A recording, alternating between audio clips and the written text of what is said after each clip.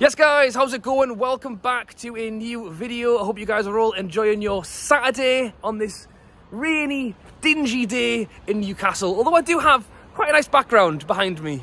St James's Park there in all its glory. But I do not have maybe the news I'd hope to give you this Saturday lunchtime, as it's reported by Sky Sports that Newcastle's bid in the region of 30 million for Tino Livramento has been rejected by Southampton. So the chances of him walking through a door over there are quite slim at the moment. Obviously, I'm hoping that we could maybe announce Harvey Barnes later on this evening. But in terms of the right back from Southampton, Tino Livramento, Sky Sports are reporting that bid has been rejected for 30 million.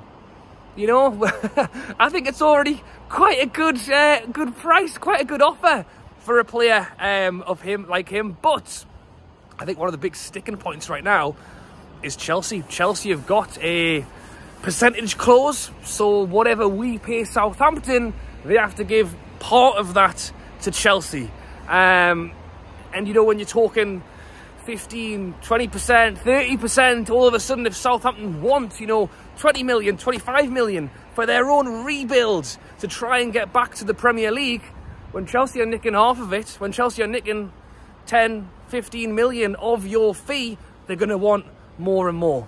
And I think it's quite clear that Newcastle want the player. They know Eddie Howe is keen on this guy. We know that Newcastle are keen on bringing him into the club, and when they've got that leverage, they can just keep asking for that little bit more. I think one thing we have seen with the Newcastle owners, particularly this window, is saying enough's enough. We will actually go and move on. We saw it in the past, and I know Eddie Howe picks his players that he likes, and I think Harvey Barnes is clearly a player that Eddie Howe likes, and that's why we've kind of zoned in on that one. It's understood that Tonali was first choice, was always first choice, and that's why Newcastle were really pushing for that guy. But we've also seen it with the likes of a Maddison. We've seen it with a Szoboszlai. We've seen, look, Diaby's looking like he's going to go to Villa as well. There's players there that Newcastle were in for, and players that I wouldn't have minded had they joined the club, if we're being totally honest. But you know, you're not going to chase somebody around forever, and that's the thing. I think Southampton will need to realise that. I think it's, you know, for a team who has a player that somebody else wants, I think they're in their right to try and push that little bit harder, try and get that little bit of extra money out of a club who have quite a lot of money.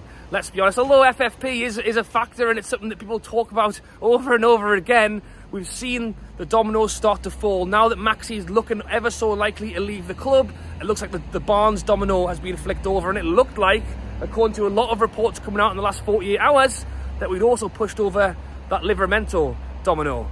But as I say, this Saturday lunchtime, it's now being said by Sky Sports that in fact that £30 million bid has been rejected.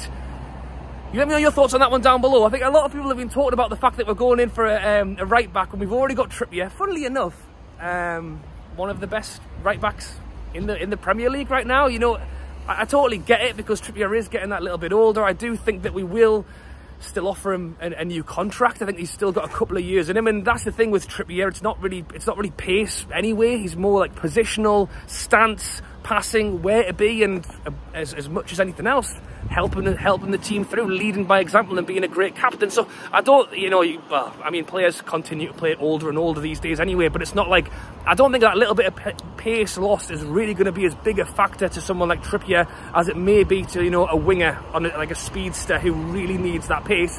But when you've got Trippier, then you've got Manquillo, then you've got Crafty, then you've got Ashby, then you've got Livramento. 5 right backs. Is that the plan for next season? I presume that isn't the plan. I presume the actual plan was Trippier with Livramento coming in as number 2 to try and learn off him. And that's the thing. As much as we might have loads of right backs, you know, God forbid Trippier picked up a knock, is Newcastle going to play Manquillo in a Champions League game? You know, is Ashby ready to be playing regular Premier League football? So you can see why it may still be an area of the pitch that Newcastle want to try and invest in.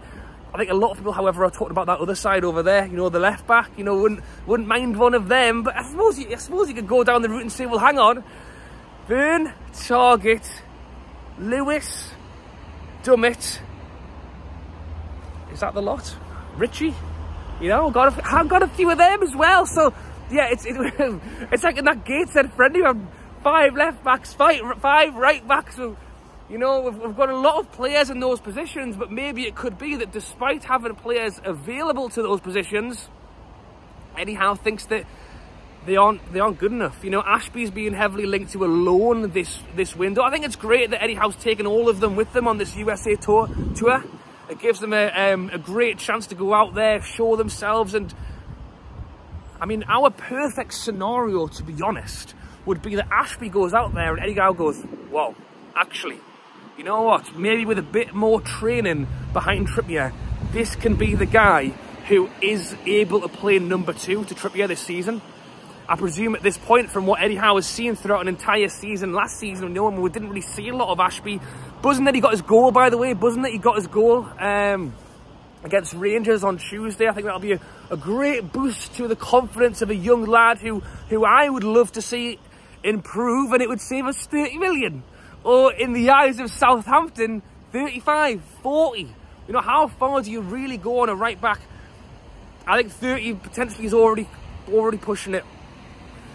But as I've said already, you're going to have to let me know your thoughts down below. Is going in with a Trippier enough this season, or do we really need to kind of strengthen that position because maybe he won't be good enough? You guys are going to have to let, as someone is trying to run me over in this totally empty car park, wants to park on my feet, so thank you for that. But yeah, you guys let me know down in the comments below your thoughts on Tino Livramento, your thoughts on the £30 million price tag. You know, is it a blessing in disguise that maybe it has been rejected and we will look somewhere else? Or will Newcastle go in for more? And if we do go in for more, do you think it's a payment we should be making? Or is there other positions we should be looking at? You guys let me know your thoughts on that one down below. And as I said already, Harvey Barnes, I'm hoping, look at me watch, it's not actually midday yet, so yeah, maybe later on tonight. I actually half think, is Harvey Barnes already on a plane over to America, and could they actually be announcing him as the new player over there? Maybe. I think it would be a great way to kind of show, I suppose, you know, we're going out there for pre-season training, but we're also going out there to kind of grow the brand, grow the club, and I guess find some new fans over in the USA. So being able to unveil a player over there maybe would be quite cool in that respect, but we've seen him all around Newcastle, so it's got to be happening soon. But yes, the news coming out as of this afternoon is that the Livramento deal is not as close as first discussed, or first thought, or first reported. You guys let me know your thoughts on that one down below. Thank you for watching. Enjoy your Saturday. Don't think we're going to get much sun, but enjoy it anyway. Thank you for watching. Hopefully I'll see you later on with a Barnes announcement. So subscribe, hit that red button, hit that black and white button, subscribe, and maybe we'll have a video out later on celebrating that one.